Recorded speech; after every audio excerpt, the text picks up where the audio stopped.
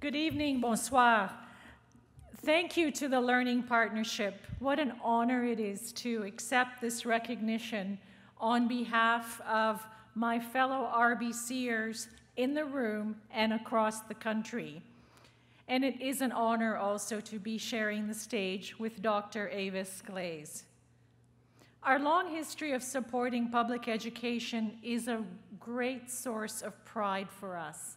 In fact, RBC's organizational purpose is to help clients thrive and communities prosper, and our employees' support for public education is a great expression of our purpose in action. As I mentioned in the video, we take what we call a more than money approach. Yes, of course, making financial investments is essential, but sometimes even more important is the incredible talent, the passion, the commitment that RBCers bring to their volunteer efforts. And as we all know, it really is that human connection that brings about change, that builds people's confidence. For example, just last week, we collaborated with the Learning Partnership to host a Coding Quest arcade for over 150 kids in grades 4 to 6. It really was amazing to see these kids who were challenged to create video games and then to pitch their ideas to RBCers. So think science fair meets Dragon's Den, only these were RBCers, so all the dragons were super nice and very encouraging. I do want to give a shout out here to one of my colleagues, Andrea Niles-Day, for her leadership in making this happen. Andrea has been spearheading RBC's Teaching Kids to Code program, which links employee volunteers from our technology teams with kids ages 8 to 12 to learn introductory coding, and often in underserved communities.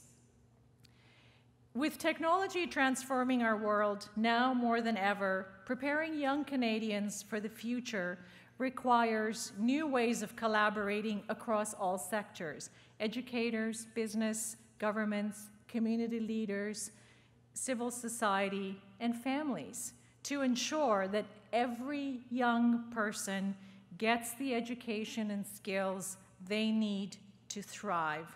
We know that it truly takes a village to solve big problems.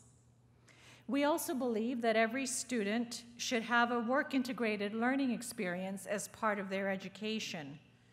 Why? As we've heard from many people already, to teach them critical 21st century skills: collaboration, communication, critical thinking, creativity, digital skills, financial literacy. And it's because the success of our organizations and of Canada's prosperity ultimately depends on this.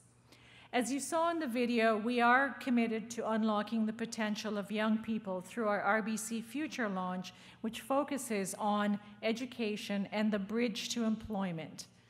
And taking a leadership role in work-integrated learning is a key element of our commitment. It was interesting today as I listened to all of the speakers on the stage. We all have our stories, and I have mine too. I came to Canada when I was 14 with my mom and my brother. Now we know that 14 is a pretty tough age for any change, and this was a very big change. And what I do remember, that my public school experience was a really important part of that transition for me, of making me feel that I belonged in my new home, and ultimately in building my confidence to dare to dream, and resilience to take risks to pursue those big dreams.